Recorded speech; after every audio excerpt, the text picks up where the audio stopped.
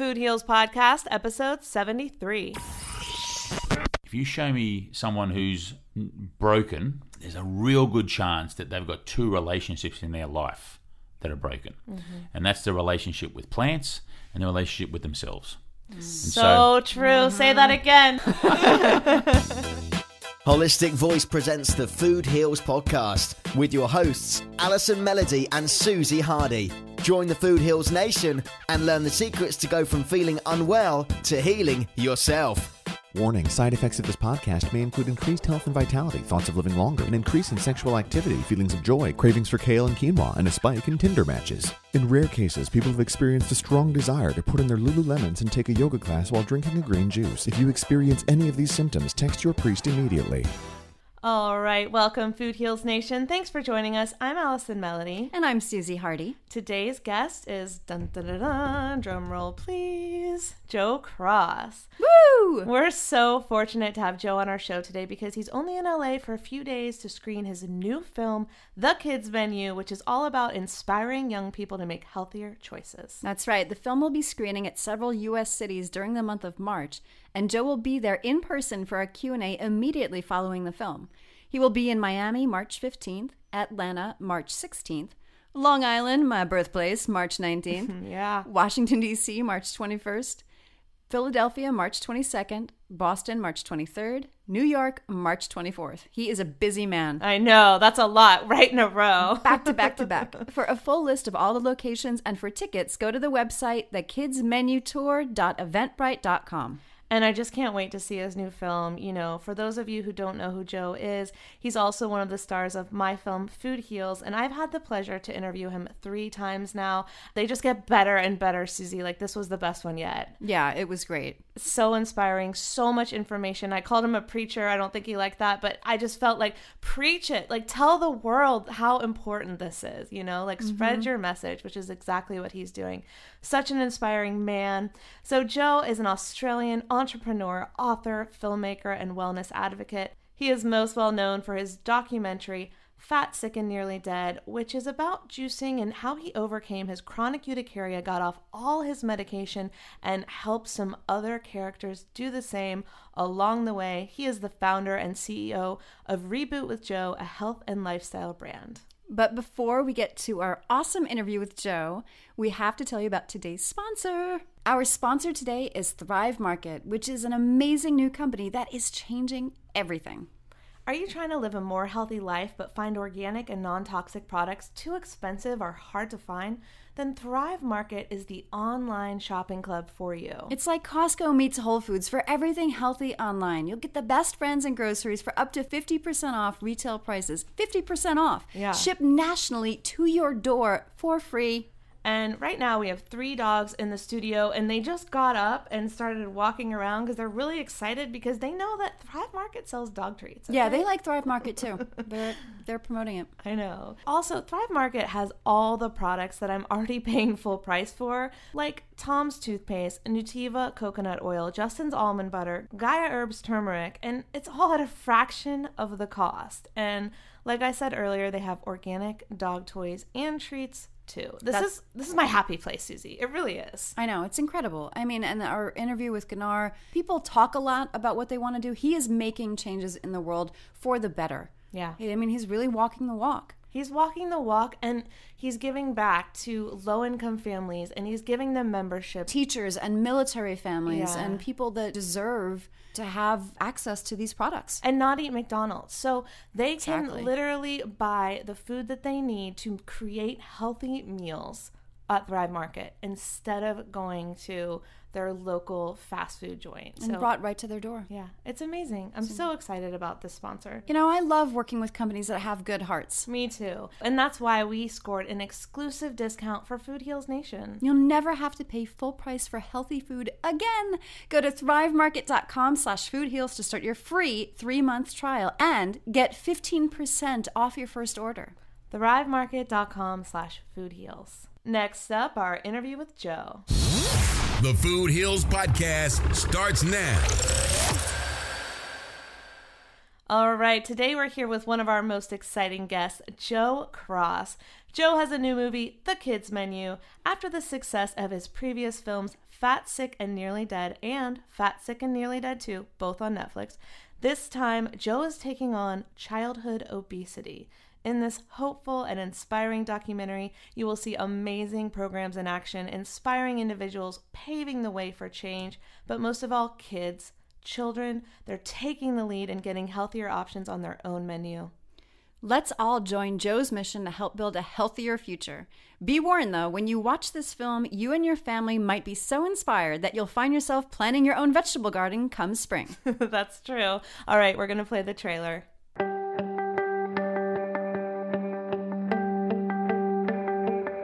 Right now, we have a problem. The loudest voices in this space are critics. Americans are not winning their battle against obesity. We've all seen the scare stories.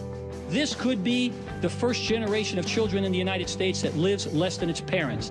They tell us it's destroying our country and our children. Nobody is safe from the dangers of the child obesity epidemic. This is about life and death. You might as well be rolling up the kid's sleeve and putting in heroin. Kids are being told the biggest lie they will ever hear in their lives. The problem is getting worse. But just how bad is it? Anybody who tells you we're not making progress doesn't know what they're talking about. I decided to find out, what can we do to keep our kids healthy and fight childhood obesity? And what I've discovered will blow your mind. How many schools in America have signs saying, keep your worms happy? Probably not that many. People are less likely to choose breakfast cereal when it's not in its original packaging, because it's like dog food, actually. I want you to put these drinks in order of most sugar to least sugar. And if you get the kids, everybody else will follow. An article of the kids boycotting the unhealthy food at the middle school. That was so empowering because we were kids, and how often do you get taken seriously by adults? So who could tell me a plant part? Leaves. Leaves, perfect. They get sunlight. I actually believe that it is kids. They're going to make their own future. It wasn't what I expected. It changed me as a person.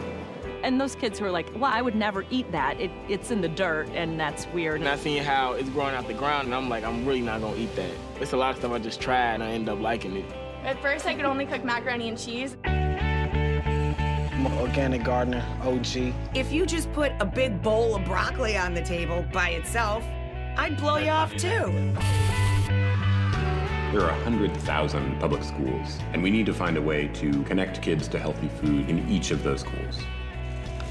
That is so cool. Eating something that you created is just an amazing thing to do. And I actually eat tomatoes like candy. Join me and find out what's on the kids' menu. All right, Food Heals Nation, that was a snippet of Joe Cross's trailer for his new film. What's your new film called, Joe? It's called The Kids Menu. The Kids Menu. Welcome. Lovely to be here, guys. Thanks very much for having me on the show. Thanks for being here. Yeah. It's great to be back in LA. Great to be on the show. Yeah, we love having you in LA. I saw you at Creation today, which is one of my favorites. Yeah, I was in there on the Make Your Own Juice and made up a mean green, which was great. They also do good smoothies, but yeah, no, they're really nice people actually.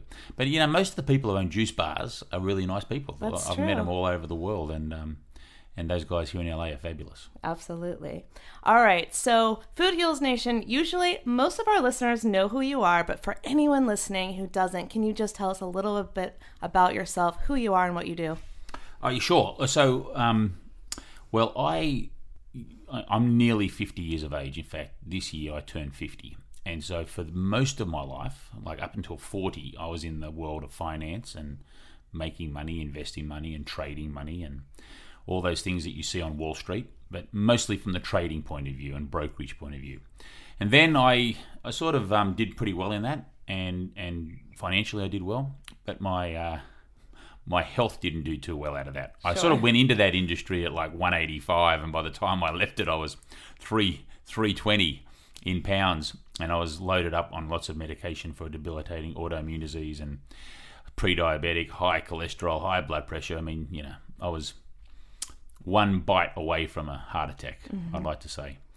And so my life was in, my health was in ruins. And so I decided to make a drastic change and leave all that behind and go out and really try and fix myself. Now, I didn't plan on leaving the world of finance behind altogether, but at least take a year out and fix myself. And I ended up putting a camera on that journey just because for a laugh, really. I didn't think anyone would want to watch it, but it was in 2007, and that was a time when I kind of got lucky. Like Netflix was doing the red envelopes back then. Their Facebook was just very early. There was no Instagram. Twitter, I don't think it started. Might have just got going. And so for me, it was like this opportunity sort of collided. And I mean, YouTube was only 2 years old, right? And so the opportunity collided where I ended up capturing my transformation and my change from eating and drinking only fruits and vegetables for 5 months. I did 60 days of drinking juice, and I did 90 days of eating plant food only, fruits, vegetables, nuts, beans, and seeds. And I lost 100 pounds. I got off all my medications. I turned around my debilitating autoimmune disease, and I was like a new man. I mean, I was fat, sick, and nearly dead, which is the title of my first documentary film. Right. And then all of a sudden, 5 months later, I wasn't. And so it was kind of funny or incredible or lucky or however you want to put it all together that we captured this on film. And then a gentleman that I'd met at a truck stop also called me up after I'd done my journey and said that he needed help, and I thought this was great, that maybe he would be like the first person to follow me.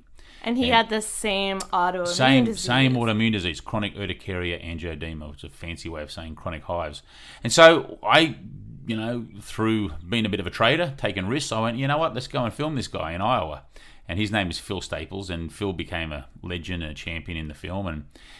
And the same thing I did, we applied to Phil, and it worked for him. And so that movie took a few years to get it out, and it premiered on Netflix in July of 2011. So we're close to 5 years now. This July, it's 5 years since that film's been out.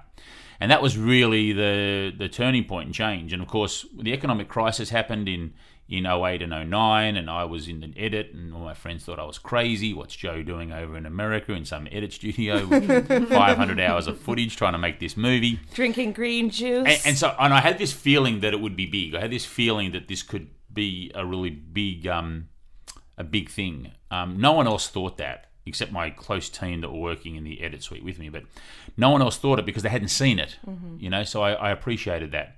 But when it came out, it really had a big impact on lots of things in the world of juice and the world of smoothies, in the search words for juice and, juicer machine sales. And then, of course, the NutriBullet. It used to be called the Magic Bullet, and all of a sudden it's called the NutriBullet, and all of a sudden green drinks were in. It's totally in. They're very in right now. They weren't in. I can assure you they were not in when I was filming this in 07 and 08 across America. Right. Everyone thought I was just drinking swamp water. And so that's kind of... And now I have a business which sort of does two things. I have two sort of companies, if you like. One is a production company which makes movies, and we've done a second film called Fat, Sick and Nearly Dead 2. Which I love. And now we have this new film out called The Kids Menu. And then my other part of my business is called Reboot with Joe, where we have a community and a website, and we offer products and services. That's how we fund it, through selling things like advising people which juices to go and get, or we sell advertising there. And we also have things called guided reboots, where people can go and get a coach and be taken through what I did for 15 days or 30 days. And so that business is the sort of... they're the two businesses that I have. So that's really it's what I do now. And so, I'm back on the road again now at the beginning of this tour. I'll be on the road for 3 months now. So all of March, April, and May, I'll be on the road with a new movie and a new book. And so I've had 3 films, I think 5 or 6 books, 3 apps, and I've done numerous talks. And I'm very, very fortunate. I do something I love, and I'm very lucky. There was certainly more money in the financial world than this game. But there's no money in documentary. There's no money in this, but that's okay. That's okay. This is more a passion thing, and this is more about I'm helping. Well, I'd like to think I'm helping a lot more people doing this than I was back in the old days. not to take anything away from that, because there are lots of people that do that today that are still very generous with their time and money. So, but for me, I'm much happier doing this. Yeah, I mean, you have an amazing following. I mean, even Susie's Uber driver. All right, let me tell the story to our guests, because I did tell Joe. This is really funny. So on my way over here today, I took an Uber and I was chatting with my Uber driver, as I do, and I said, I host a podcast. She said, where are you going? I said, I co-host a podcast. We have a very special guest. Have you ever seen the film Fat, Sick, and Nearly Dead? And she just looked at me in the rear view and said, Joe Cross? I'm a super fan. Can I come meet him? So she had a green juice in her car. Swear, I could not have written that better. She just that's amazing. And she knew about your new film. Yeah, it's kind of it really is. It's really bizarre to me for sort of having this world of really until I mean, up until 5 years ago, it was never ever thought of my mind that I could ever be recognised doing anything anywhere. And while I'm certainly not a celebrity by any stretch of the imagination, I do have a group of loyal followers, people that are in this space and that have watched the film and have changed their life. And there's probably 500,000 people that are out there that have given it a crack in some way, shape, or form. It doesn't mean they did it all, but they tried. And so because you go about changing your life and you make a big commitment, like buy a juicer, get all the fruits and vegetables, I'm going to do what Joe did. It's hard then for that you not to remember that guy. Mm-hmm. So I think that's kind of where that comes from, because whenever I'm in airports, whenever I'm somewhere it's communal. There's something about airports. People think you can approach people in airports more than on a street, because you're all sort of getting stuck. You're all getting in these silver tubes together. You know what I mean?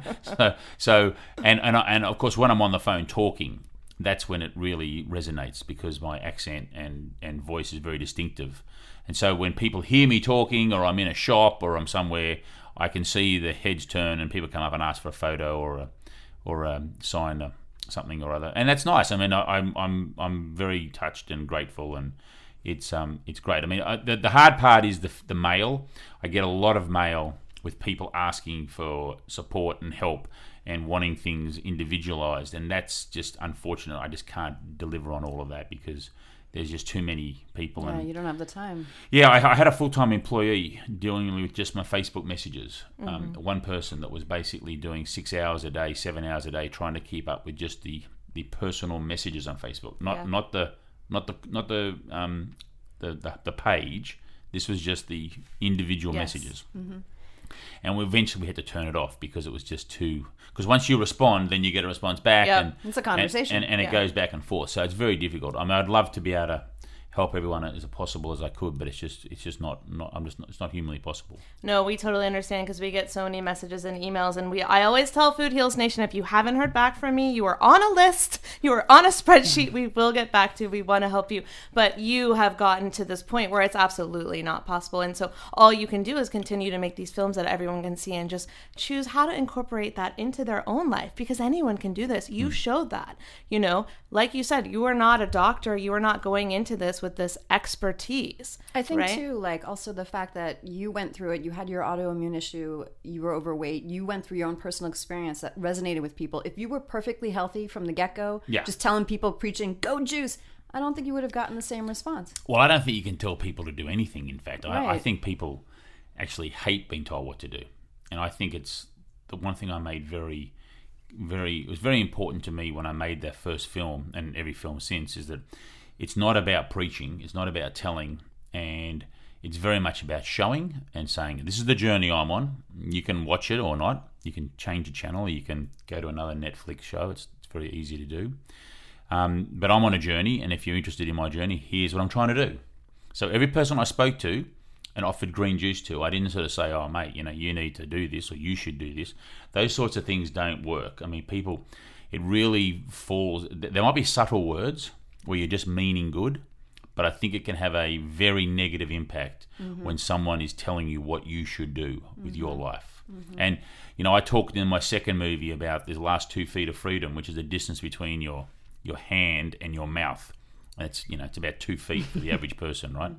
And that is a very sacred piece of space between your hand and your mouth. And when anyone gets in the middle of that and starts telling you what you can eat, what you can't eat, what you should eat, you start ruffling a whole lot of feathers. And, no one wants the government in there. No one wants their wife or husband or partner or, children or parent. They don't want it.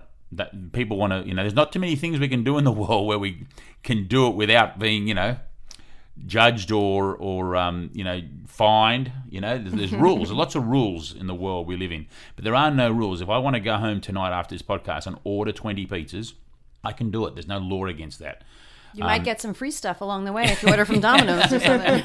Well, I don't think I could eat 20 pizzas. I'd struggle. I used to be able to eat 3 or 4, but I'd struggle to do that. But the point is, there's no law against it. And so I think this is a very important space.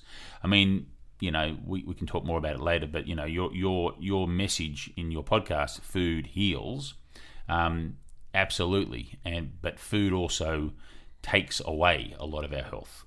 So it can heal, right? But it can also cause a lot of pain. That was too long of a title, so we just no. It's much better. We consider optimistic and positive, girls, much better. But once you start telling people that, then you start saying to mums and dads, that they start realizing the food they've been giving to their kids is actually causing a lot of harm. When that sort of light goes on, they don't want to be told they've done the wrong thing. They want to work that out for themselves. And when they do that, then change can take place. Absolutely. One of my favorite things about Fat, Sick, and Nearly Dead 1, the first one, is that first it was a journey about you. And then by circumstance, you just happened to meet someone who had the same rare autoimmune disease as you. And because you were going through this, you were able to help him as well. And then what I love about Fat, Sick, and Nearly Dead 2 is we realized we weren't finished with Phil. I would love if you could tell us a little bit about that. Because healing is a journey. It's not a destination we get to and we're done. Yeah. Right? Yeah. So what you're alluding to there is that Phil was a truck driver who was 420-odd pounds when we met him, standing on a corner in Winslow, Arizona, of all places, just like the song. And it was a truck stop. And so I had met and spoke to around 350 Americans across this journey, across the country, as I juiced my way across the country. And I gave my business card and my phone number to every one of them, saying, hey, if you're interested in what I'm doing and follow up, Because as I said earlier, I wasn't telling you what to do. I was just saying this is what I'm doing. And it must have resonated with Phil because I made a juice with him in the back of my truck at the truck stop. And he kind of thought this is all right. And then it was May, so I'd met him in November, so he called me and left a message in May. So, 6 months later, he must have kept my number, and he decided to call, and he asked for help. Now, he was the only person out of all those 350 people that I'd spoken to that actually called. So we were done with the movie. We'd finished what we call our first movie, and the journey. We had the story, we had the arc, we had everything done. And I thought, you know what? This is an interesting situation here. It's kind of like, if you like, I love that movie Forrest Gump when he starts running across America and then someone follows. And I kind of thought, well, my journey was that I was like the forest in going across, and he was the first person ready to follow. Yeah. So I thought it was really important to try and capture that. And so I didn't think the doctor would let him do it. I thought he'd be in worse shape. But we went out there, and I thought it could be something in the credits. Like, we've already made the movie, so it could be in the closing credits. And remember that guy Phil? And here he is, But as it turned out, he started juicing, and he drank for 10 days, and then he went 15, and then he went 20 and 30, and then he went to 60, and he did 61. He did 1 day longer than me. And that's overachiever. Great. Yeah. Had to show you up. No, that's fine. I was happy with that. And he went from 420 pounds to like 220 pounds. Got married, and his life over a period of sort of 18 months, 2 years, and even 2.5 years, he was in great shape. Yeah, he's running in the documentary. He looks so healthy. It wasn't like he just lost the weight and then it all came back on when he stopped. He was 2.5 years in great shape. In fact, he started this in 2008, and we brought him in for a screening in the middle of 10, and he was fabulous. I mean, he was in great shape. So, and then he got married around that time as well. But look, the marriage didn't work out, and it ended up being quite a crisis for him. It was his third one, and he really thought that this was the one, and it didn't last very long, and it ended badly, and he felt like a lot of people do. It's a setback, and it's a big setback, and he went to ground, and he cut all support and all of his connections, and it was, in turn, it wasn't just the food that was keeping him healthy, it was the connections that were a big part of that. And so when he cut himself off, he got lonely, and his best friend became Wendy's, and he loaded up on Wendy's, and he went back to his old ways. And it took, a year or 9 months to virtually get back to where he started, from locking himself away and not telling anybody. Wow. And he was ashamed to come out, and all of a sudden it's just a vicious circle, and his whole support network crumbled because he cut it off. I mean, he left town. He packed up and left town. Yeah, well, depression will do that, yeah. Right? And so we caught up with him, and we wanted to be transparent. We wanted to show, and so we caught up with him. And we didn't know that he was in this state, by the way, because we were like saying, "Hey, Phil, we want to catch up and get the new you and put you in the movie and that." And he kept putting it off. And so we kind of realised, well, something's going on here if he's putting off the interviews. And that's when we found out. So we wanted to make sure that documentary world is about transparency and truth, and so we showed him back to where he was effectively, and we went through the whole idea about our community and support, and that was very much a part of the second film. And so the way I think about it is Phil inspired so many people that it was a great time for him to sort of reach out and ask for other people to help inspire him. And so, he's back on a good track. He's not right back where he was in the great shape, but he's not as bad as he was. And so, like anyone, he's on a journey. Yeah. And, we're all jugglers. I like to think that's kind of what we do as being humans. We're all juggling. And predominantly we juggle 5 things. We juggle family and friends. We juggle love. We juggle career. We juggle health. And we juggle ourself. And that can be your spirituality, your religion, whatever you want, but it's about self. And juggling 5 things is, it's not easy. And some of us are really good at like maybe 3 of those things and not so good on the other 2.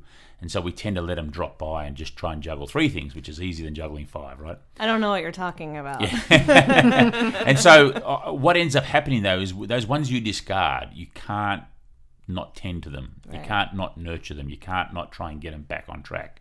Because if you leave them without any attention for too long, it brings the whole thing down.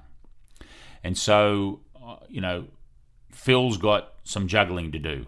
It's not just about what goes into his mouth. It's not just about choosing, a carrot over a piece of bread or tofu over fish and steak, whatever. It's not just about that. There's a lot more things that so many of us have to deal with, and stress and lack of sleep and, anxiety and self-worth and relationships. They all play a huge role into our food choices, our health, and where we end up. So it's it's a constant juggle.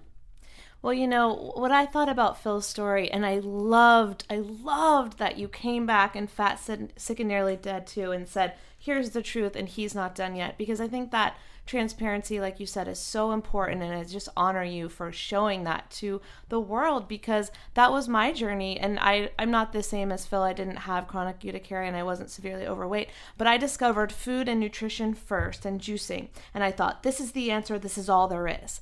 And then it took years for me to realize, oh my God, my emotions matter. My thoughts are things. Yes, food heals, it also destroys, and so does my mind. What am I thinking every day? So I was going through all this depression and suppressing it and going, well, why aren't I better? I'm doing everything right. But I wasn't dealing with the root cause. I had dealt with the root nutrition cause, fixed that, feeling fantastic, feeling better. But there was still something lingering. Sure. So until I discovered that I had to really heal my emotions, I was up and down. So I'm like, I'm wonderful, and then I'm back to eating bad because I'm depressed, right? And I didn't make the connection at first. And so I think making that connection is so important, because food will take you so far, juicing will take you so far, and then emotions will take you the rest. Or maybe you start with the emotions and then you got to get your nutrition in check, right? Yeah. And so that's what I loved about, first of all, I was obsessed with Fat, Sick, and Nearly Dead 1, the first one. Then when I saw 2, I was like, oh my God. Well, that's great. I appreciate that. And our third film, which is called The Kids Menu. Yes. we take a complete change, and we don't focus on juice, and we don't focus on transformation at all, and we try to do, because as a filmmaker and storyteller, you want to do something different. You want to try and push the envelope and see how the audience will respond to something different, and it's always in the hands of the audience, and you don't know. And so I'm at the very early stages of this new baby being released and unwrapped and shown to the world, and we'll see how it goes. I've done one screening in Australia.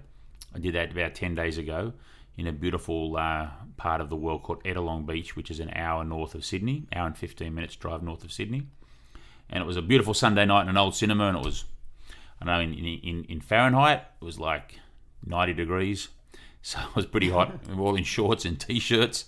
And I did think that the audience would probably be a little bit not as engaged, because it's very American. I focus on American issues in this new film, because I didn't have the budget to really go around the world. It's more expensive, as you know, with making movies when you travel into foreign countries. And so, but surprisingly, the 90 people in the cinema that night, all, they loved it. I asked anyone that didn't like it. I really said, you're helping me if you be honest. Tell me you don't like it. But we didn't get anyone who didn't like it. And the fact that the issues that were raised there are universal, and maybe it's a little bit different in China and India, but generally speaking, in the Western world, the same challenges in the US are going to be in Canada and UK, Australia and Germany and Spain and so on. It's going to be interesting to see how the audience takes on this new project and how they respond to it. Well, I'm so excited. My background is in public health, and so we deal with a lot of what are the kids eating and what is in their lunch boxes and what are they being served at schools, and it's terrifying in some cases. And it's the same with hospitals and a lot of places in the US. Hospitals are the absolute worst. Yeah, and and so I'm really excited about this film. So Susie and I are coming on Thursday. We're bringing some of our favorite influencers, so we're going to check it out, and we're all going to give it glowing reviews. I know we're just going to love it. Don't worry. Well, you're allowed not to, okay? In the world of internet transparency, you're allowed not to. Well, we appreciate that, but I just don't think it's going to happen. No, I highly doubt it. Because of your track record. If you were brand new, I have a really good team. And I think that what I try to do with our films is we try to be very optimistic. Not in the sense that, we can only do optimistic stories, but let's find the story. Pointing out problems is a really easy thing to do. I mean, I noticed this in the election cycle that we're in now in America. There's a lot, you can create a lot of fear, and it's easy to pull things down. It's easy to say, things are broken, look at that, and point out all the problems. Oh, yeah, it's way easier it's to very, build something up than actually to come up with a solution. And so what I wanted to do in this new movie was, okay, yes, we all know that there is a problem when it comes to obesity and the effect, the knock-on effect of the health factors and health risks that presents to humans. And we know Americans have a problem. We know Australians have a problem. We know the UK have a problem. We know that most of the Western world that adopts this lifestyle of eating processed foods, sitting in chairs a lot of the time and using cars to get around, not getting enough sleep, being more disconnected than ever before. We know that when people live like that we are going to not be as healthy as if we didn't. And so it's a given that we have this problem with humans, and we also have little humans, which we call children and kids, and they're going to have the similar problems if mum and dad are living that way and feeding them that way, and if the system, be it schools, be it wherever, feeds them that way. So we all know there's a problem, and so we didn't want to spend too much time on that because it's kind of like a given. The sky is blue, so there it is. What we wanted to do was to showcase all the amazing things that are going on, which are tackling that head on and really showing positive results and feedback, and doing it with ease, in the sense that, there's a lot of hard work going on, but it's doing it in terms of the results with the kids They are not feeling like this has been jammed down their throat. This is like, I'm loving this. I'm enjoying this. This is what we do. This is normal. This is natural. This is it. It's not like, you know, you have to do this and go to your room if you don't eat that piece of broccoli. You know, it's not like that. And so that's what we wanted to show in this movie. So we went around the country and we looked at a whole bunch of initiatives via what families are doing, what communities are doing, what schools are doing, what government is doing, what activists are doing, and we went and had a look at all those, and we said, right, boom, boom, boom, boom, these half a dozen are worth showing and sharing. And we went and put cameras on people and interviews, and that's what this film is. This film is a showcase of all the amazing things that are going on. And so what we hope happens is that when you show positive things, and when you show things that you hope are entertaining and educational and inspirational and funny and all those things, when it all comes together, even if you're really educated on this space, even if you really know what's going on, and we've had a half a dozen people that I would consider really on top of their game with this, and they have said to me, wow, I learned 3 or 4 things that I didn't know. And that's really, that's the real aim for us, so that you can make a film that no matter where you are on the spectrum, you can actually get something out of it. If you're someone who doesn't know anything about it, you can learn a lot, and if you're someone who's an expert, you can still learn a lot. And so that's what I think we were fortunate enough with all the hard work, and I've got a great team that works for me, that, you know, deserve much more credit than me. They work tirelessly to research, to find, and then, you know, we go out there and capture it. So that's really where that's the DNA of this film. Very cool. There's a school in Calabasas, I don't know if you went there, where they serve all the children vegan food, and they have this really forward-thinking way of teaching the kids with art classes, and I know Rich Roll's kids go there. Right. Have you heard of this? No, I haven't. Okay. I haven't heard of it. But like, I mean, this is a great example of so many wonderful things that are going on. And I don't want to ruin the movie too much, but what we saw was working was when there is a connection between the kids and the earth. Mm-hmm. When there's a garden, gardens are wonderful things. Gardens are amazing things, and kids like getting dirty. Kids like it's perfect. Yes, they do. Funnily enough, kids like worms, and so do you know what? It's also actually it's good for them. It's good for their immune system. Of course it is. Yes. Of course it is. And so when you see children that plant, nurture, allow to grow, pick, and then they've taken that process, and then they've been taught how to prepare and maybe chop and then cook, and it's all on them. And we're talking about kids that are 7, 8, 9, 10 years of age. When they've had that experience, they're hooked for life. I mean, that's not like something that, oh, I'm bored with this now, I want a new PSP 72 or whatever the latest video game is. Mm-hmm. This is something that they're into, and they get it, and then it sticks with them. You know, we saw kids in Chicago that were 17 and 18 years of age that have never had greens in their life. Right.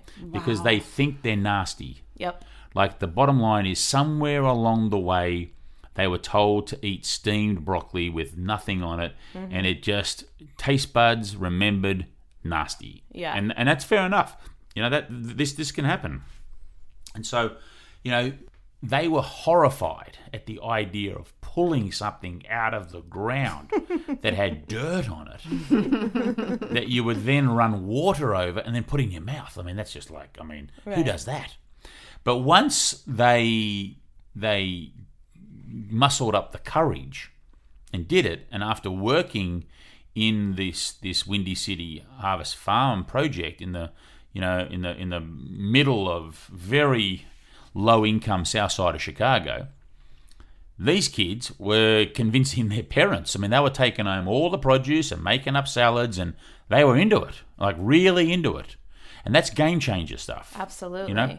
And so the idea of being, you know, connected to the earth and to soil and to the harvesting and the growing, I mean, that's a big deal, you know?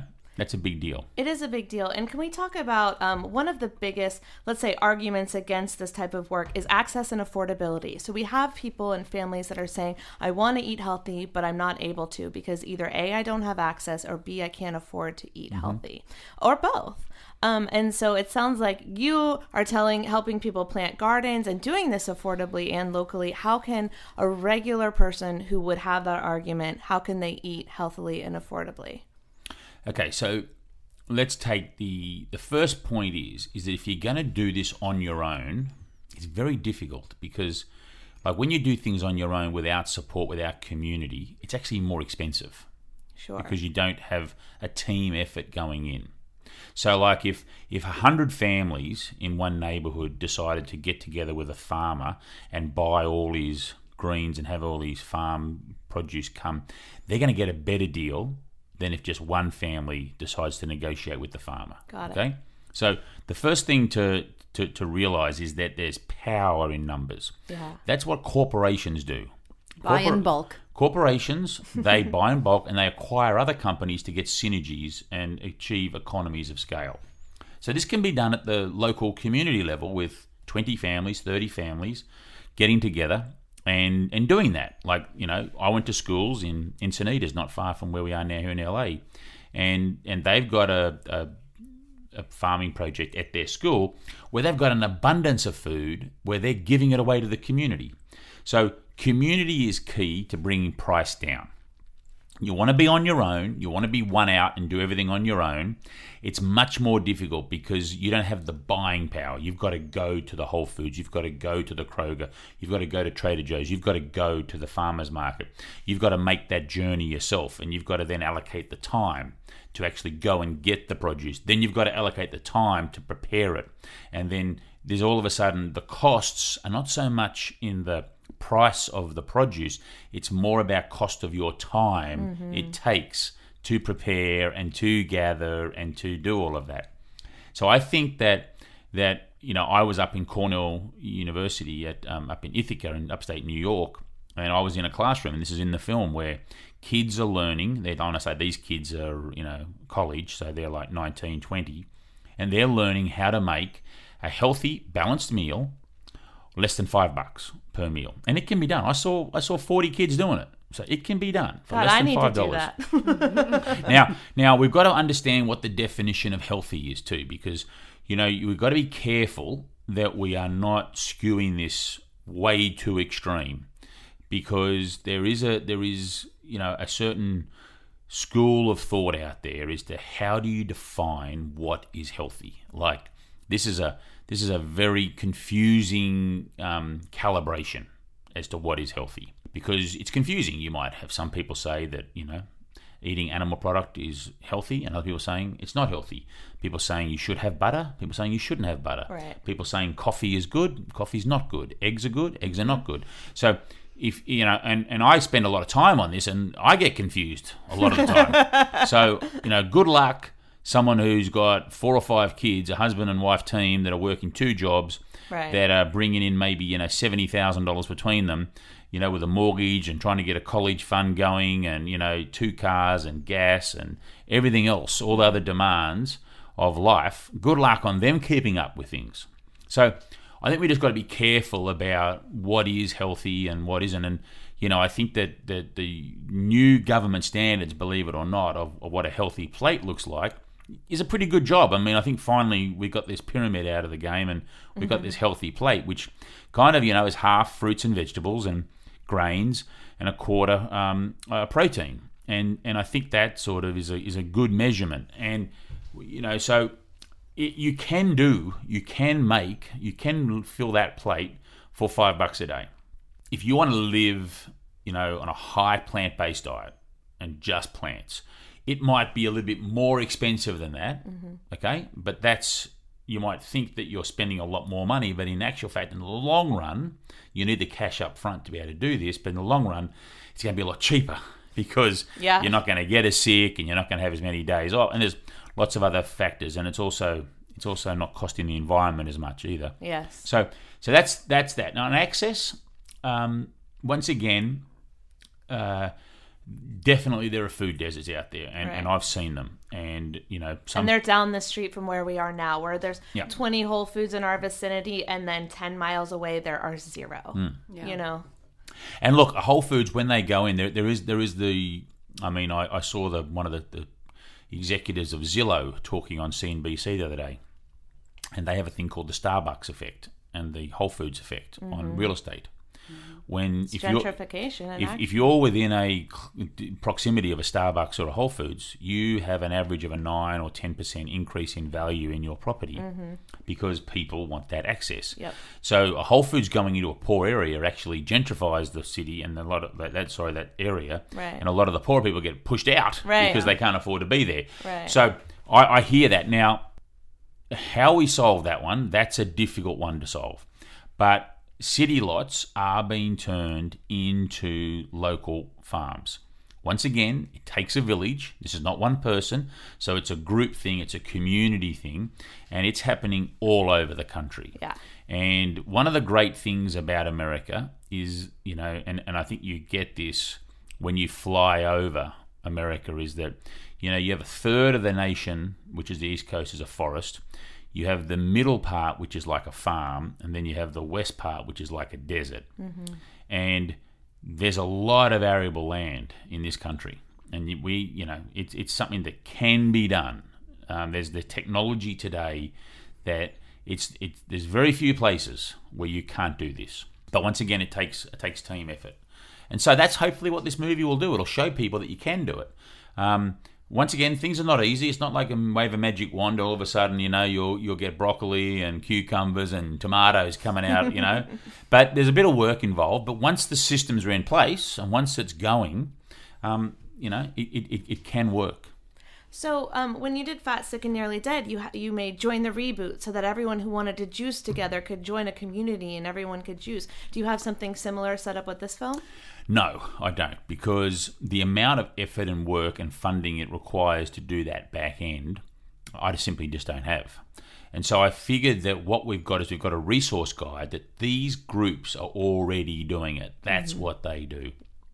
So by showcasing them, we're going to allow people who want to follow up with those groups of people, whether it's the East Hampton Wellness Foundation or whether it's the school down in Encinitas, wherever we are, whatever we're talking about, Food Corp, whatever group we showed, we're going to allow, have a directory of reaching out. And I think these organisations are excited about that in that interest that's going to be shown. That is so exciting. All right, we'll be right back with Joe's tips for how to do a reboot. Food Heals Nation, if you're like us, you care a lot about the food that you put into your body because you know that food heals. The problem is that good, healthy food can be extremely expensive, but it doesn't have to be. That's why we were thrilled to discover Thrive Market. ThriveMarket.com is like the Costco for everything healthy online. That's right. It's an online shopping club offering the best brands and groceries up to 50% off retail prices. Shipped nationally for free. They have brands that I buy all the time like Simply Organic, Garden of Life, Dr. Bronner's, Tom's, Nutiva, 7th Generation, Gaia, and so many more. So basically everything I'm already buying at Whole Foods, right? Exactly, but at 25 to 50% off. And you can easily filter everything by your preferences. Gluten-free, vegan, raw, non-GMO, organic, and even fair trade. But what I love most about Thrive Market is their charitable cause. For every paid membership, ThriveMarket.com donates a free membership to a low-income family, a teacher, or a military family. How awesome is that? This is a game changer, Food Heals Nation, because you never have to pay full price for healthy foods again. That's why we scored an exclusive discount for you. Yes, so check out Thrive Market and get 2 months free membership plus 15% off your first order. Join the movement at thrivemarket.com/foodheals. You are listening to the Food Heals Podcast. Make sure to subscribe, rate, and review us on iTunes. All right, Food Heals Nation, we're back with Joe Cross, who has a new movie, The Kids Menu. It's heading to 13 cities across the U.S. We're going to tell you how you can see all of the screenings, but first, we're going to talk about how to do a reboot. So what's a reboot? A reboot is a period of time where you check out from what is normal sort of behavior of eating food and drinking whatever you drink. And so it really is a period of time where I like to think about it a little bit like a time travel. If you think about time travel, way back when we had periods of time where there was feast and famine. Mm-hmm. We don't have too many famines now, but we got a lot of feasting going on. And I think we've sort of somewhere along the line dropped the ball on this idea of the famine, of this going without for periods of time. And I'm not talking about starving ourselves. I'm talking about controlled a period of fasting. And fasting generally is considered water only. And so if we talk strictly water fasting, I've done that, and look, there are benefits to it, but it's not. I don't think it's ideal for everybody.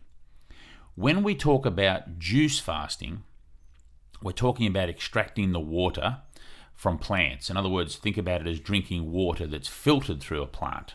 So if you take some pineapple and take some watermelon and take some cucumber and some celery and some kale, and you squeeze it or extract the water that's trapped in the cellulose of the plant, out comes a whole bunch of different colors: green, red, orange, purple, yellow colors that really are the sunlight that's been harnessed during the photosynthesis stage of the plant growing.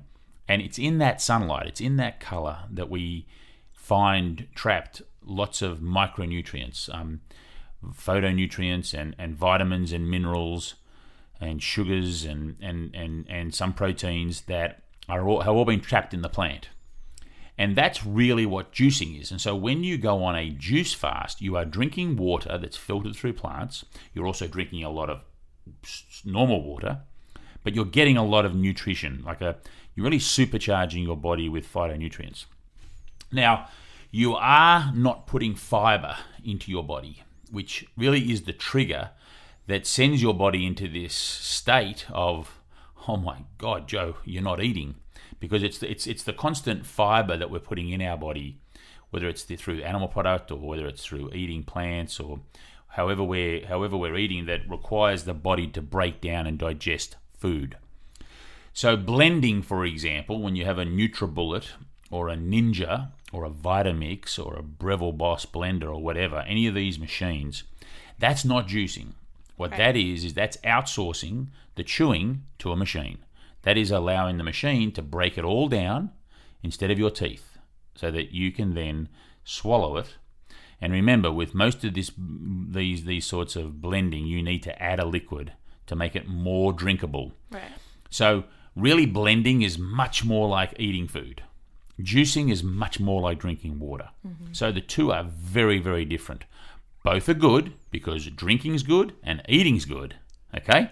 But they're both different. And so a reboot generally is a period of time between 5, 10, 15, 30, or even 60 days where you decide to drink water only filtered through plants. Now, the first 3 days is very, very tough because this is your body trying to say to you, this is not normal, you need to eat. And that's a really important thing. That's the safety net that we have. It's like human instinct. If you haven't been eating, your body starts to think, well, hang on a second, Joe hasn't eaten for like 24 hours. We're going to make sure Joe focuses on food, because if Joe forgets about food, we'll all die. All our cells and Joe will die. He needs to eat. By the way, that period of time is probably 250 days before he's going to die without any food. But still, they jump on it early. And so after 2 days, they're really starting to get a bit agitated. And so the crankiness, the headaches, the tiredness, the withdrawals, the grumpiness, the lack of concentration, all is coming in. By the third day, well, the body's just saying, this is, DEFCON 5. We need to, alert Will Robinson. You've got to, fix this. Yeah. And so it throws everything bar the kitchen sink at you to try and get you to eat. Now, if you can break through that 3-day period, on average for most people, something magical happens on the 4th day, which is the body realizes that famines are part of the plan. And so it sort of says, right, this isn't Joe's fault. It's because he's not eating. The environment around Joe has changed. We gave him all of these signals to eat. We gave him 72 hours of hell, and he never ate a morsel of food in his mouth. So maybe it's not his fault. In fact, it probably isn't his fault, and he's on the savannah where there's no food around. Right. It's nature. It's not our choice. Correct. It's like this is the environment's changed. So now the body says, right, well, we need to survive because everything about us is surviving. So we have to get out of the cave. We need to get down on the savannah, and we've got to walk 50 miles so we can find food. So let's give Joe all this energy to make him feel good. That just made so much sense to me. I never put that together. Yeah, and like I have to point out that in Fat, Sick, and Nearly Dead 2, there's an animation that is so beautifully done that explains this concept. And that's the only way I understand what you're saying is because of that animation. Yeah. It's so good. And so now, because you're in survival mode, all of your senses are on high alert. So your eyesight, your hearing, your smell, your touch, everything's on high alert to try and find food. And of course, if you're male, your reproductive abilities sort of drop away because there's not a lot of benefit in trying to reproduce when there's no food around. So your feminine side comes out much more. Your masculine, dominant, aggressive side drops. And I found that in making the movie myself when I was on my long reboot, is that I used to get road rage, but anyone cut me off when I want to reboot, it's like, come on in, there's plenty of room. and so you're not agitated, you're not angry, and it makes you calmer, which is also a good thing because when you're calm, you can solve problems, which is the problem is we have no food. And so you're not hungry because there's no benefit of being hungry. There's no benefit to human who is looking for food to be hungry because that's not helping. So hunger switches off. Now, if you're blending or if you're eating, then as soon as you put that fiber back in the body, you will switch back to the normal mode of, okay, now we've got to eat, so now we're going to tell Joe 4 hours time, be hungry again. So you'll break that what I call Plan B scenario if you eat or blend anything.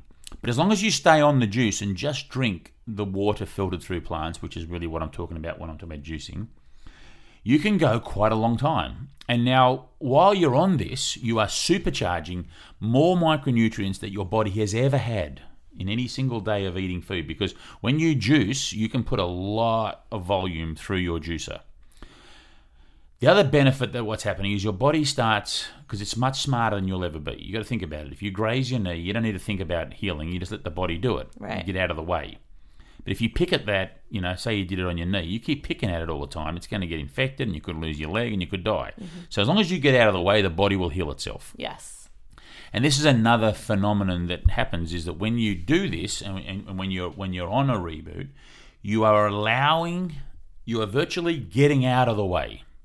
So things that you may have been eating, and let's face it, if I take someone on 60 days of a reboot and the next day, a week later, after they've broken their fast properly and they've had lots of fruits and vegetables, if I give them a pizza, it's highly unlikely that pizza eating in that one moment is going to do a lot of damage to them. But if someone who hasn't done a reboot has been eating pizza every day of their life, every day they eat pizza, it's almost like they're picking the scab because they're constantly putting something in that is causing inflammation, that is agitating and causing some kind of chronic illness.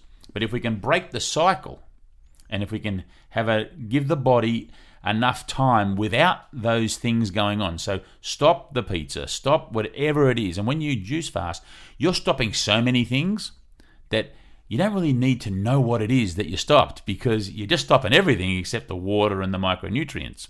And that allows the body this chance for what I would call internally the metaphor of that scab to heal. So that then when you come off the reboot, if it's a long one, generally speaking, like in my case, my autoimmune disease is completely gone.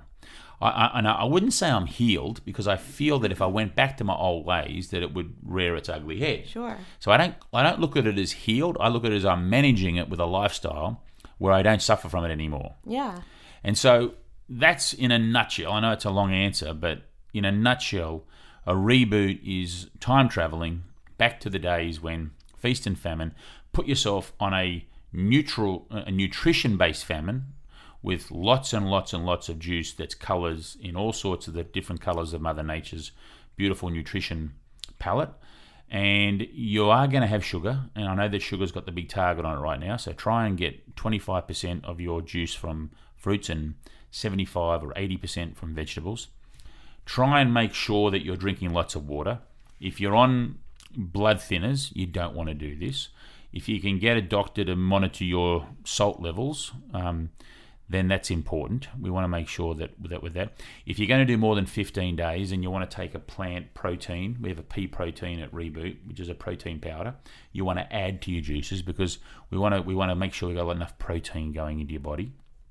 And really, we've had 4,500 people do our program where they've signed up and paid, so that we know them. And then on top of that, there'd be hundreds of thousands of people that have gone out and done either 5, 10, 15-day, 20-day, 30-day, 60-day reboots that have had incredible results. And it makes sense, because I haven't invented this. This is not something, I got into my laboratory and, what about this? No, this is something that's been going on forever.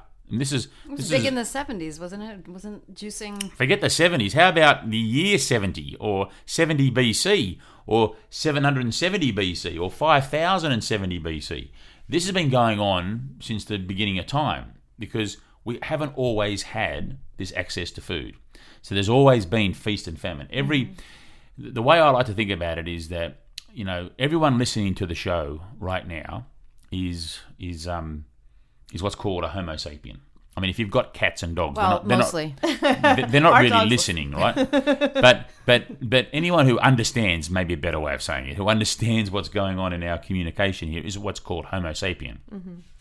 Now, Homo sapien, depending on if you believe in evolution, which is I do, versus creationism, so let's just run with evolution for a moment, is that we're 220,000 years old. Now, that kind of means that we have 10,000 sets of grandparents that are Homo sapien. Forget Homo erectus, humanoids, and everything else going back 4 or 5 million years, just us as we are now. And so we have 10,000 grandparents that have swapped genetic material to make the magnificent us. Only probably half a dozen of those grandparents haven't gone through famines. And I'm being generous by saying a half a dozen. Mm-hmm. You never think of it like that. That's really interesting. So all of our ancestors have gone through periods where they haven't eaten for periods of time. And it didn't do them any harm, because it created us, and we're still here. Yeah. So, religion, Christianity, Hindu, Muslim, Buddhist, they all have fasting. Fasting's a part of religion. And so it makes a lot of sense to me. When dogs are sick, they don't eat. When horses are not well, they don't eat. Babies, actually, when they're not well, they have a temperature or they don't eat. So we have this pre-programming, if you like, where we kind of know that we shouldn't eat as much as we are. But because of the addictive and the sugar, the fat and salt, and we've created this bliss point, which we're really good at in science, and because of the social pressures and because of the economic pressures and the way that this whole system's set up, that we have turned food very much into entertainment. And so we are at this, we are born in this moment in time where there are so many wonderful things going on. I mean, look at it.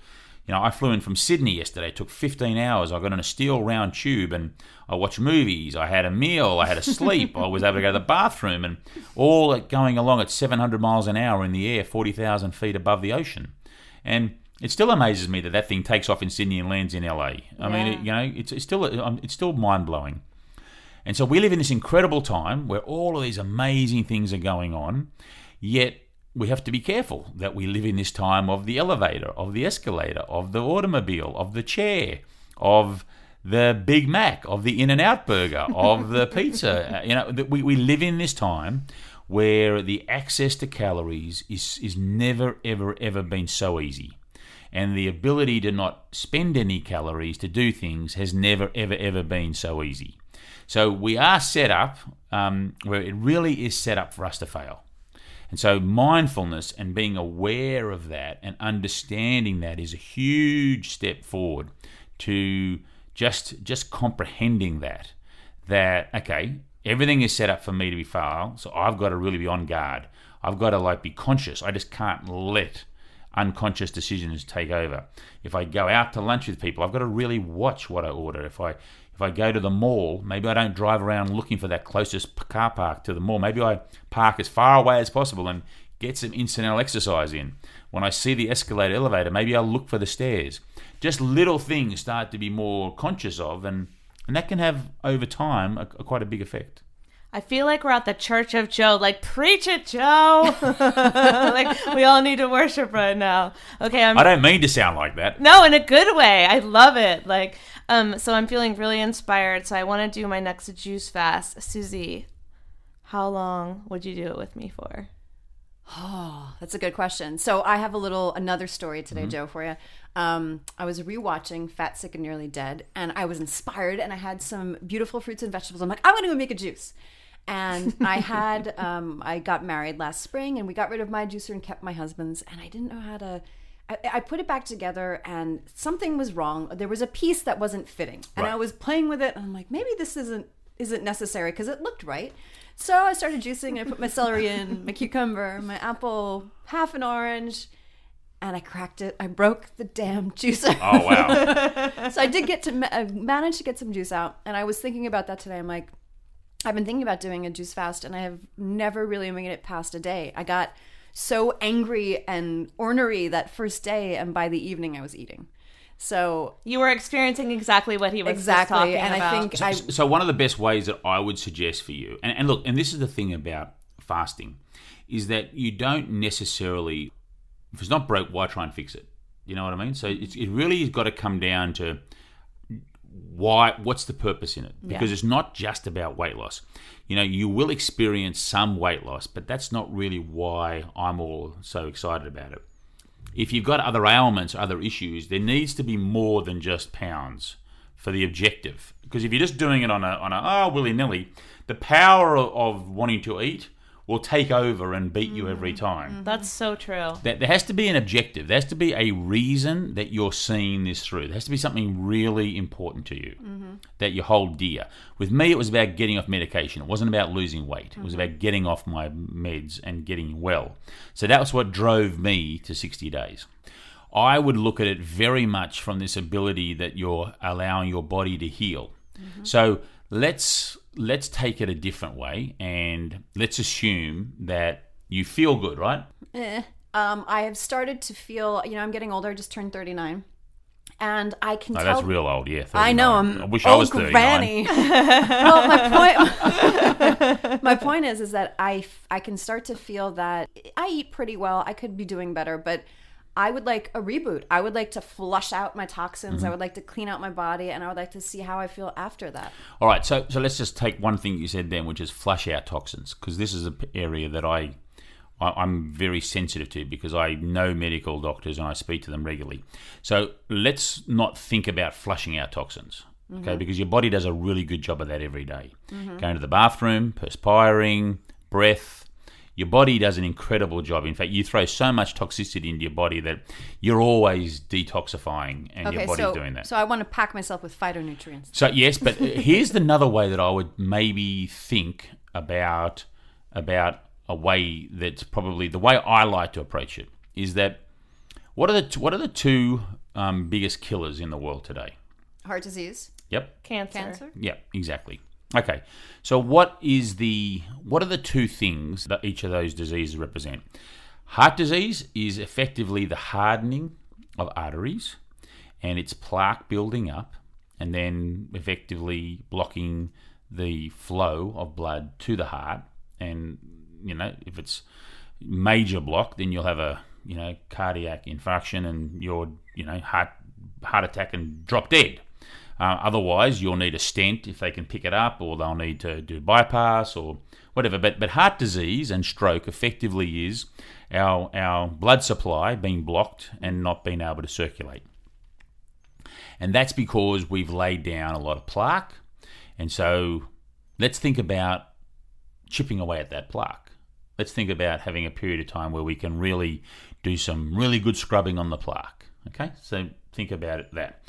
What's cancer? Cancer is cells that effectively are, we all know that cells are always morphing into, they're dying and they're becoming new cells. And what cancer is when cells come back not as they're supposed to. Mm-hmm. They are a little bit wonky, and they can Mutants. be... Pardon? Mutants. And so you have this, sometimes a cyst or some build-up of cancer. Now, you may have cancer now. I might have cancer now. And we don't even know we've got cancer. I mean, I remember speaking to a cancer specialist who said, Joe, you're always cancering. I mean, everyone's cancering, using it in that language. As a verb. I know, that's terrible. Well, he was explaining the fact is that we're always doing it, but there's different stages, and what you don't want it to do is for it to start convincing other cells to be like this. This was like, they do this and then they're gone. And so we're constantly doing this. But even if he's wrong, the point being is that you don't know, have you got build-up of some cysts or some growths or whatever in your body? You don't know, okay? Now, what I'm convinced about is that when you fast, your body eats away the things that it needs the least. Yeah. It doesn't eat your eyeball, it doesn't eat your tongue, it doesn't eat your gallbladder, it doesn't eat your heart, it doesn't eat your lungs. It eats away at the stuff it needs the least. So it doesn't eat away at the fat around your gut. It eats away at the fat in your head or your hands or your ankles, your fingers, your toes, your feet. That's where it starts. Because it's like, we're going to hang on to this fat around the gut because we don't know what's going on. I mean, think about it from a logical evolution point of view. If you stored all the fat for your body in your hand and you lost your hand, then you've lost everything from the supply. Why wouldn't you keep it close to the organs so that if you did lose a limb or you did lose a hand, at least you can survive if you get a tourniquet on? So I like to think of when I'm doing a reboot that this is the chance for my body to go around and self-digest the crap it doesn't need. Yes. So if you start thinking about a 10-day journey like that, it's a different story, because now you're saying, well, if I did 10 days every year, I'm not allowing any tissue to build up or, cysts to start growing. Because I can tell you now, when I did my 60-day journey, I had warts and all sorts of things dropping off my body. They just disappeared. It's amazing. And so that's more of the way I would approach it. And so if you think about like the clean out you're doing, not the toxins and all that, that's not the way to think about it. Because your body self-digests. It has to get the calories from somewhere. Yeah. So it's going to eat the muscle mass or the tissue, the fat or the protein. That's what it's going to eat, because it has to convert that into calories. If you're only putting in 500-600 calories in your juice and you need 2,000, it's going to do it. And so I look at it that way. And now I can't prove it, but there is a great TED Talk, and you can just go on TED Talk and Google cancer starving cells, and the doctor will get on there and he'll explain that a new technique is to starve cells. Yes. So that the cancer dies. So that's how I'd think about it, and I would only do it on the basis that you mentally are in that position where you're saying, right, I'm going to try this because I want to achieve it, and it's not about weight loss, and it's about that. Yeah. And you'll find that your joints will be a lot better. You'll get, as we get older, there's a lot of inflammation in our body, and this is a great way to get rid of a lot of inflammation. The biggest benefit I've found also, besides a couple of pounds, is really the mental clarity that comes along with it. I feel like I get so clouded sometimes, and just 5 days, I am so clear and I'm so able to absorb or download from the universe or access my creativity, whatever you want to call it, just after 5 days. The longest I've ever done is 10. So at some point I would like to do more than 10. But you're right, Joe. I need an intention. I need a reason. Why am I doing it? Do you know why you have that clarity? Why? Well, if you think about it, that's why religion took on this fasting. They took it on. They said, "Hey, this is really good because this is like people getting in touch with higher powers." Yeah. But really, what's going on is this is the alertness for survival. So you are you are operating at survival mode.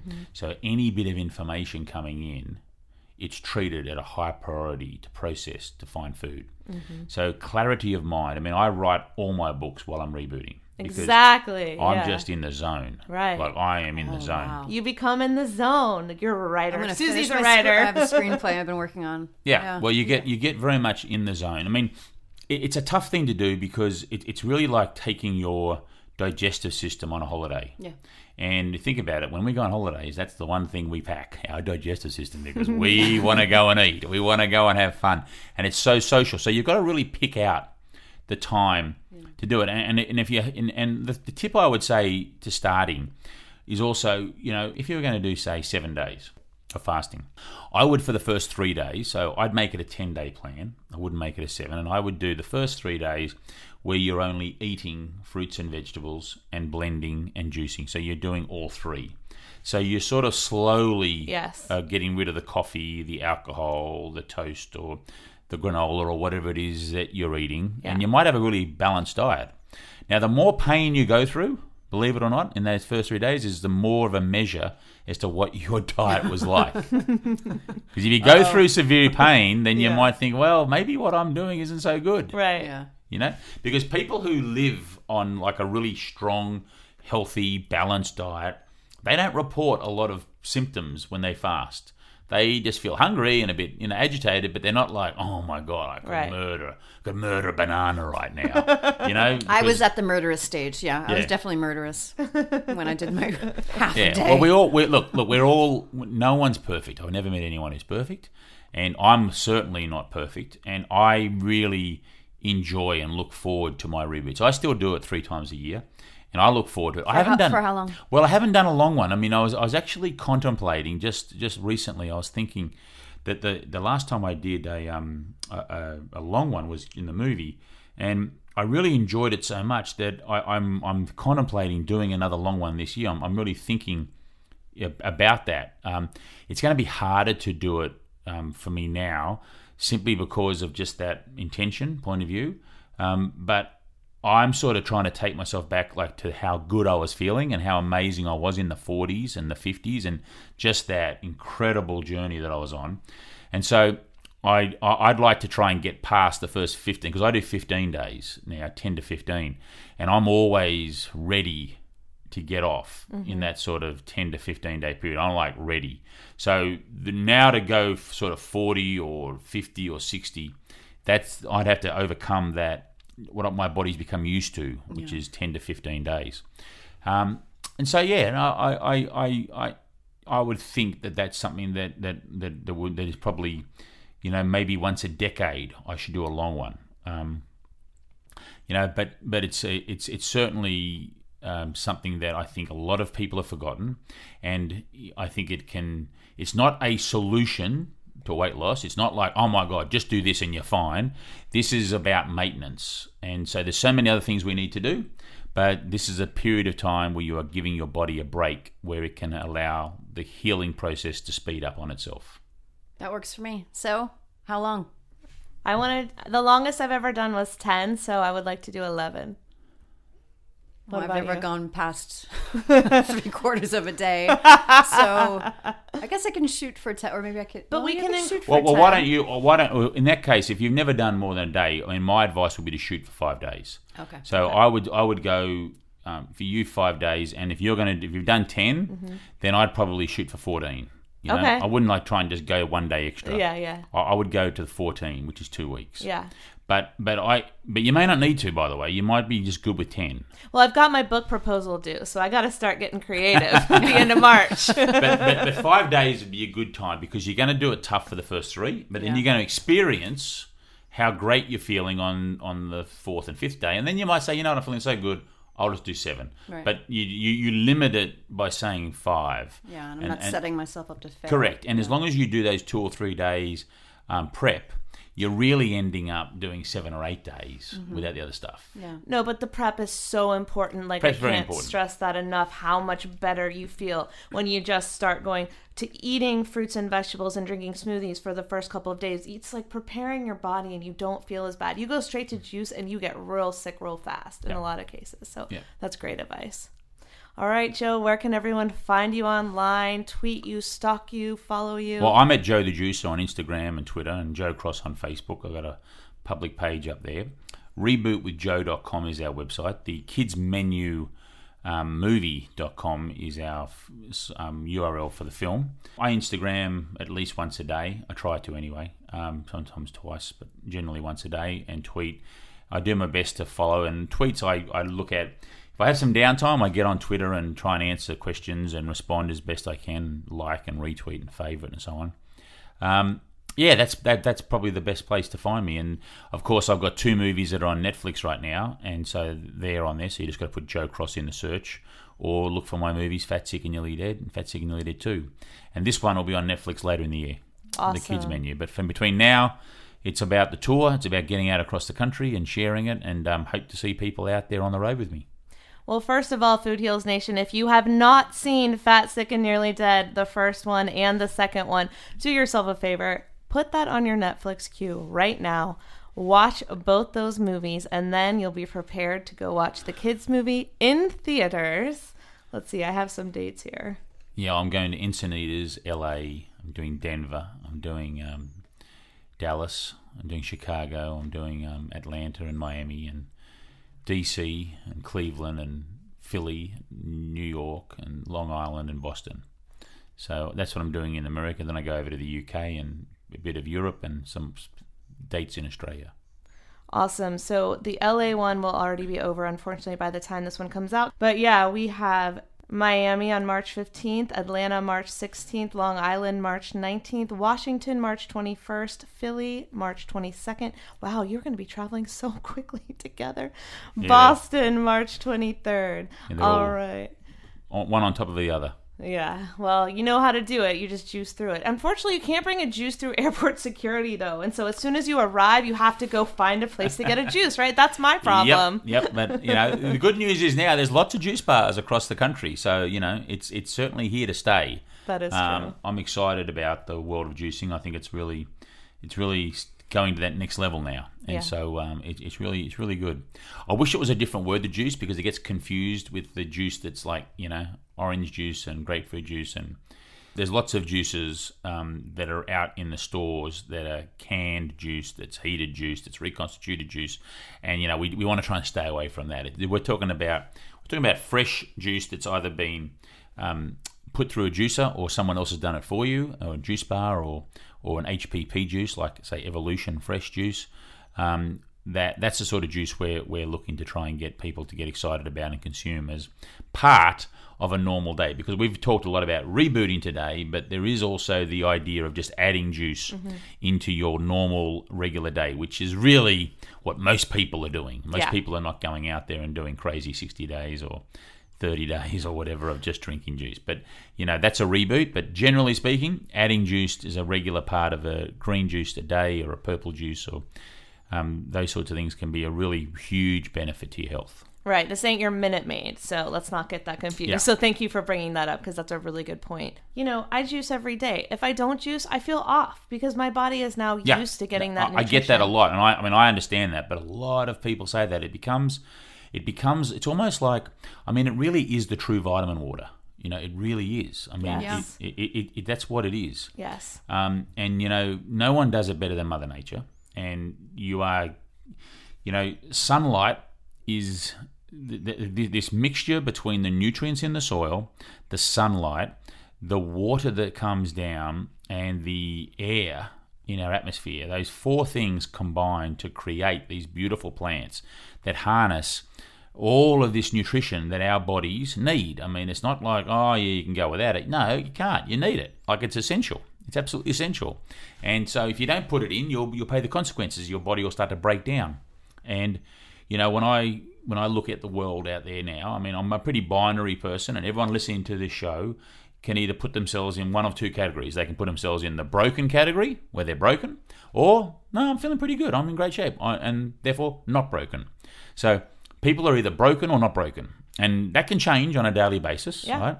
And we're talking not just physically, but mentally and spiritually. There's lots of ways you can apply that, but very binary, broken or not broken.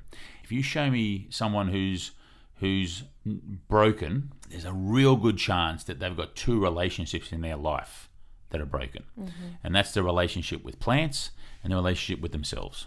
So true. Say that again. So, I know you're going to ask me what's tweetable or what's your thing, and it really is like, I put it down to love your plants and love yourself. Because then I gotta Snapchat this. Okay, you can put it down. So you got to love yourself and you got to love your plants. Because you show me someone who is whole and not broken, it's a good chance that they do love themselves and they do love their plants.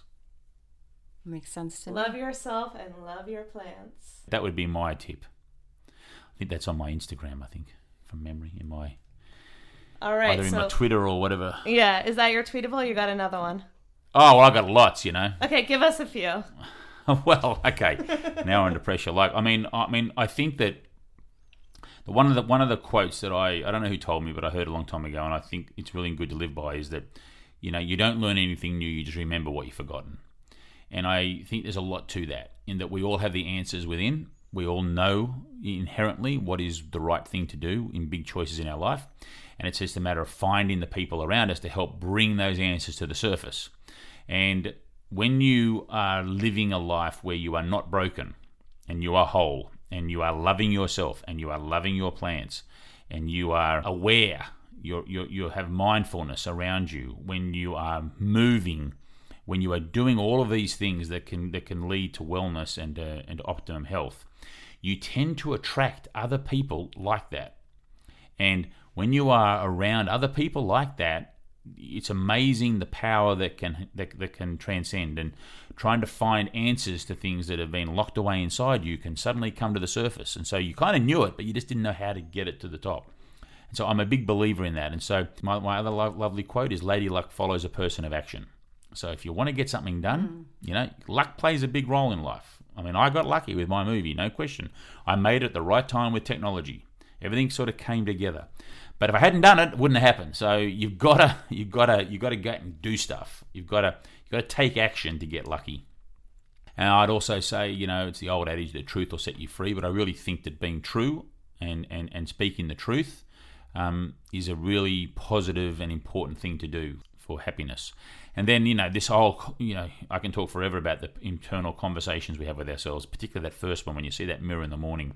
Everyone beats themselves up. So many people have a go at themselves. You got to quit that. You got to start looking at all the positive, amazing things about yourself, not just focus on the 20% that's probably not as where you'd like it to be, but focus on the 80% that is amazing. And so these are all things that, you've heard them before, but I think it's helpful to bring all of those things in. And what I have found on people doing reboots, that if you're on day 10 or day 11 or day 12 of a reboot, there ain't not much negative going on in your head. You're feeling amazing. You're feeling proud. You're feeling positive, and you are what I would call on fire. I mean, you got fire trucks following you around. You're so much on fire. So it's a great. Well, yeah, you can get those firemen. So it's a great feeling. Those are all amazing. I hope that Food Heals Nation tweets those to Joe. Fantastic. At Joe the Juicer, I'll be there. At Joe the Juicer. Follow him.